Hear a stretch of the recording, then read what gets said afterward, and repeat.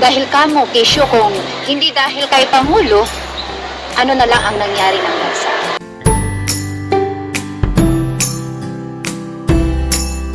Yung payatot, no? Hoy, babae nga may tuberculosis, diin ka nagwa ka. So ako,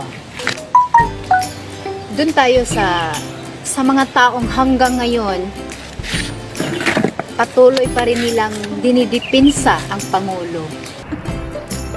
Sana kaya yun? Big shout out sa'yo. Anong ginawaldas mo ya sa Facebook? Sige.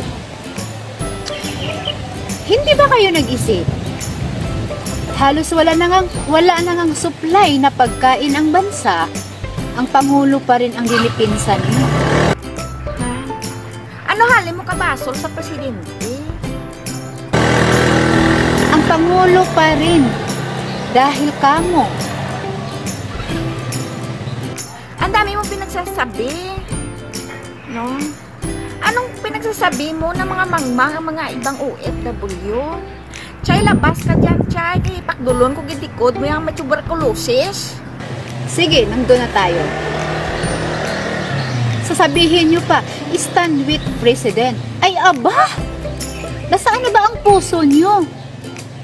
Okay, sabihin natin nasa ibang bansa kayo. Sabihin natin abroad kayo. Nasaan ba ang puso nyo para sa kamag-anak nyo?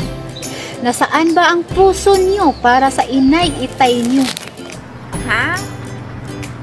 Papansin ka, palapit, di ba lang? Ano na naman ang pinagagagalaiti mo yan sa presidente? Bakit isisi mo sa presidente ang nangyayari ngayon? Ha? Diin ka na, Chay. Bakit pati mga papel, mga lata, pinoproblema mo kung paano maubos? Ganun na ba talaga kayo kabubo?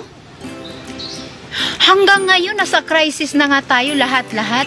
Ngayon, health crisis. 1 month ago, 1 month before, after, 1 month before, okay pa. Pag sa susunod na buwan, sunod na 2 buwan, wala na tayong makain. Bakit? Ngayon, oo, mayroon pa. Ngayon, oo, sasabihin yung mayroon pang makain ang taong bayan. Ha? Ang dami mong napapansin, ang dami mong nakikita. No? Maawa daw sa mga anak, maawa daw sa mga kwan, maawa daw sa nanay, tsaka sa tatay. So, tanongin kita, Chay. Ha? Nung hindi pa presidente si Duterte, maganda pa mumuhay niya. Sabihin yung nasa ibang bansa kayo. Kahit sabihin yung nasa ibang bansa kayo, dapat isipin nyo yung taong bayan, yung mga taong mahal nyo na iniwan nyo sa bansa kung saan kayo nanggaling. Ha? Ito sabihin ko sa'yo, Chay, ha? Huwag niyong idipinsa ang buhay niyo sa presidente o sa sino man dyan ang nakaupo sa pwesto o sa Malacanang. Dahil kayo ang gumagawa na sarili niyong kapalaran. Kayo ang gumagawa kung may makakain kayo or wala.